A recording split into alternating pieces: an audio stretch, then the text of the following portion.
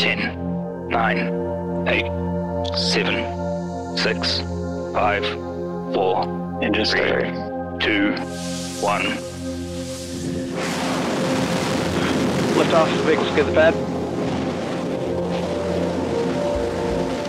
We're creating a lot of new things here, right? So we're kind of pioneering the future, and it's really how much do you want to get involved? How much do you want to learn about something? And it seems like the opportunities here are really just endless. Having one another's back is one of our core values, so we try and work together as a team to deliver exceptional results. Cultural impact was something that really drew me. It's like, we're here because we like to be here and we don't want to leave, and we want to build things that are amazing. I feel very honored to be part of this project. Every mission, it's a challenge, but it's just so rewarding as a professional and as a woman to be part of it.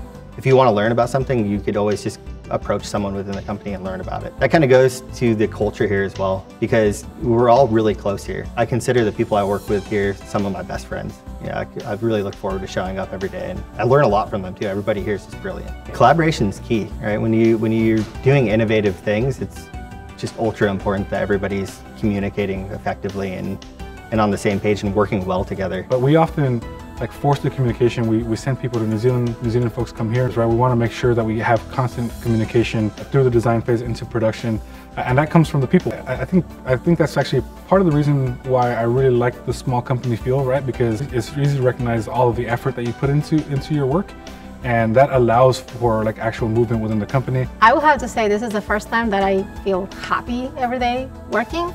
I love the culture of this place, the people. It's bright, it's amazing, but they're very humble. And I will have to say that starts from the CEO. Peter, as the CEO, he's not only the technical lead, but the personnel lead as well.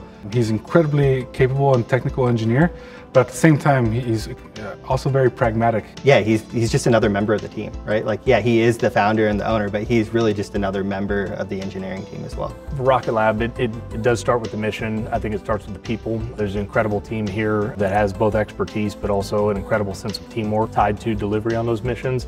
And for me, I think it's the best of both worlds, that you still get the innovative feel of a startup with also the maturity of a company that brings our track record, as well as the scope of 1,500 people across multiple locations to the forefront. So you're at the starting point of the next phase of kind of Rocket Lab's journey to growth and success as we continue to stand up new locations like Virginia, as well as integrate in a lot of exciting companies that have joined the company in the last year.